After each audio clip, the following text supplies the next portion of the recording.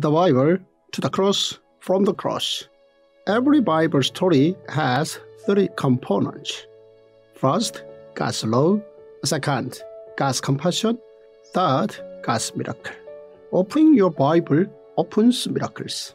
The Bible as one story is wholly enough in our lives. Day 88. 1Samuel 1-3. Hannah's prayer of kingdom of priestess, putting a stop to the long flow of disobedience that lasted for 350 years. God chose and educated Samuel as a man of God who was to reform the era. First point. The prophet Moses led the Manna generation, and the prophet Samuel led the Mizpah generation. Moses and Samuel are famous for many reasons, and mostly this is because they were prophets. Since then, no prophet has risen in Israel like Moses, whom the Lord knew face to face. The prophet Moses led the Manna generation with the laws of a kingdom of priests for 40 years in the desert. The people educated by Moses were able to give Joshua enormous courage to continue in his footsteps. Moses led the Manna generation, and then later Samuel led the Mizpah generation. And all Israel from Dan to Beersheba recognized that Samuel was attested as a prophet to the Lord.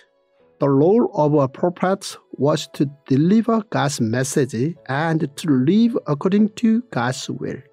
A prophet had to be God's spokesperson and also be the one to pray for the people of Israel.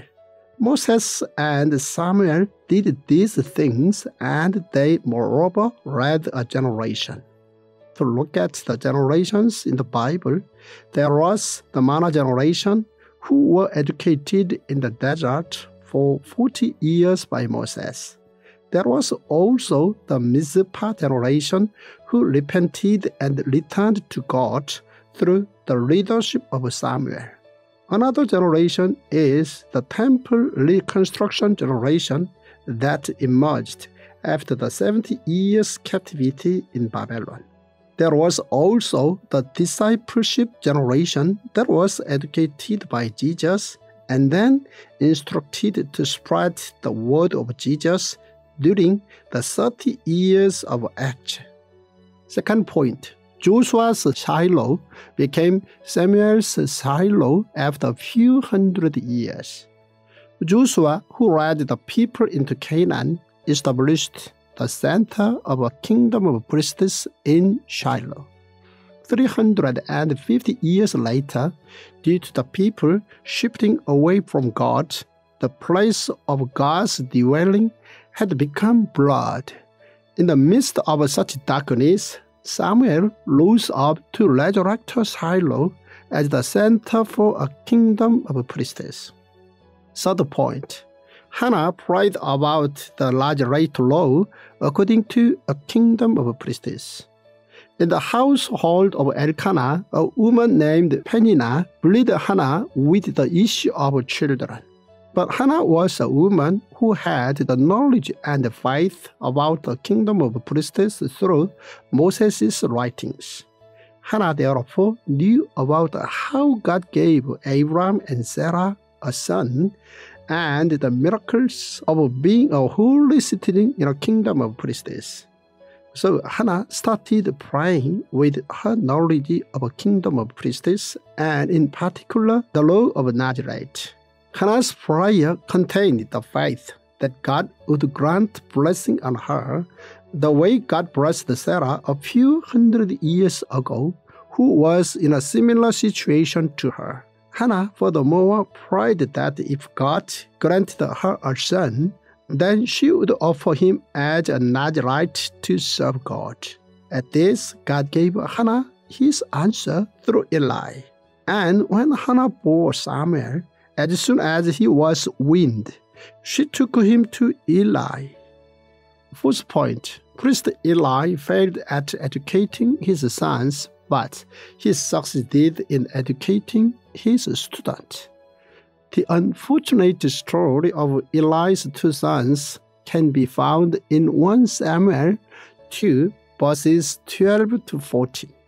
Despite failing to educate his two sons, Eli managed to succeed in educating his student. When Hannah took Samuel to Eli, she already knew that Eli had failed at educating his sons. Most likely, baby Samuel would not have wanted to be separated from his mother. Hannah would have shed many tears whilst leaving Samuel with Eli. Eli, however, succeeded in educating his student Samuel. Samuel had a dedicated mother and a teacher, both of whom helped in him becoming a leader. Fifth point, teach about God to your children. This is what Hannah said to her husband.